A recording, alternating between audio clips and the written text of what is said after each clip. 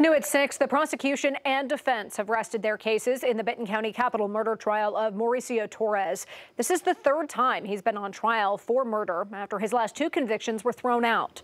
5 News reporter Catherine Gilker spent the day in the courtroom. And Catherine, the defense called 2 key witnesses. Jurors heard from Mauricio Torres and his wife, Kathy, about what they say happened the day that Isaiah died. They both have different stories of what they say happened on that day in March of 2015.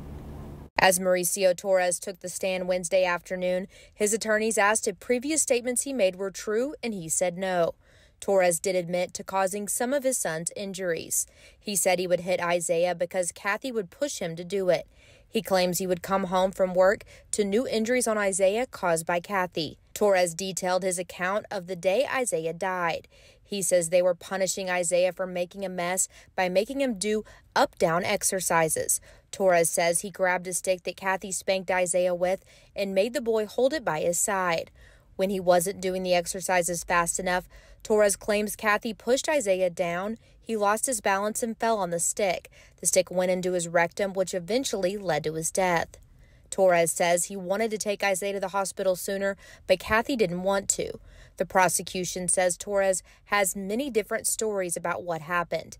They say he was the first one to tell detectives what the object was that went into Isaiah, but didn't know the stick going into his rectum would cause his death.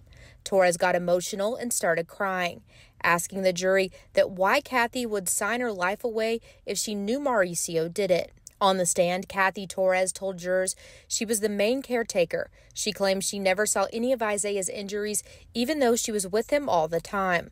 Defense attorneys asked her why she pled guilty to the capital murder if she didn't do anything.